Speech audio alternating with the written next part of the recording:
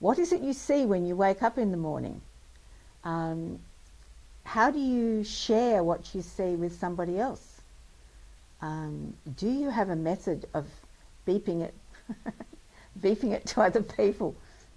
My name's Beverley George. I live at Pearl Beach, which is north of Sydney in New South Wales, Australia. My home is between a freshwater lagoon and the ocean, and the village that I live in has an arboretum, a wildlife corridor, and a plethora of birds and creatures like wallabies and snakes and koalas and a lot of water birds too, including pelicans. So there's plenty of inspiration there in my daily life. Even if I don't write a haiku down, I might be thinking one, or I might be remembering somebody else's.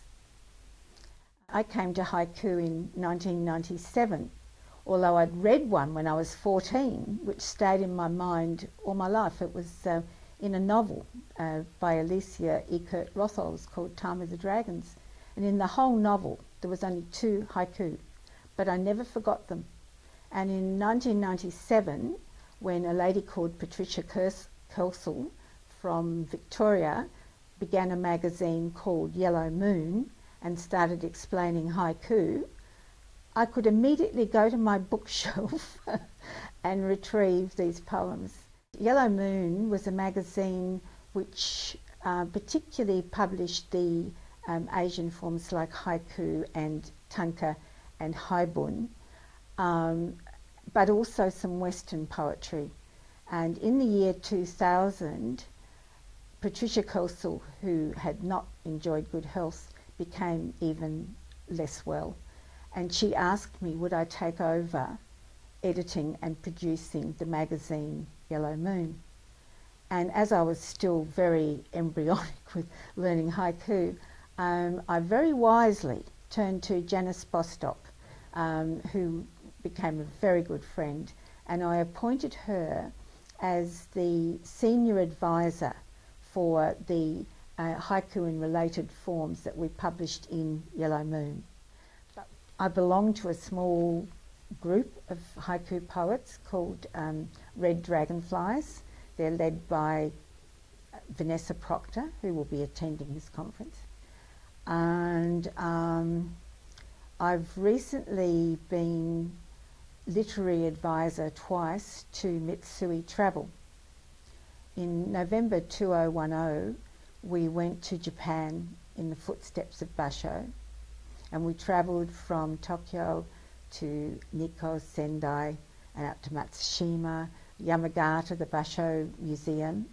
And then we went to Matsuyama, which you probably know is where Shiki was born, and there they have post boxes in the streetcars, on the corners, in the shops, on the castle top, where you post haiku. So you write a haiku, you post it. At some stage the city fathers look at it, and sometimes you hear and sometimes you don't. So, but it's just a wonderful celebration of poetry. What sustains me in haiku and keeps my interest is the fact that, like painting or photography, it makes you look harder at things. It makes you notice more. And so I think it actually adds to the way we move through our lives, because we're forever looking for detail or for things that delight us. Another thing that sustains me in haiku is that it's such a fellowship.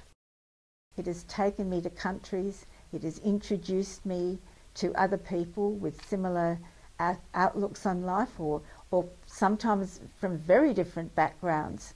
But there is something we've got in common. We're looking at what's around us, and we're looking at it with appreciation and more clarity than what we would have if we weren't trying to pin it down in these few little tantalising words that we have at our disposal.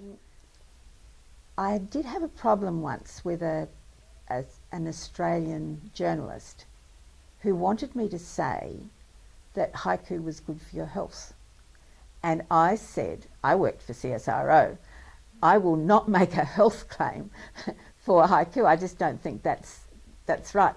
But if she had said well-being, I would have agreed with it, because I think it does help people to express themselves and to feel good about what's around them.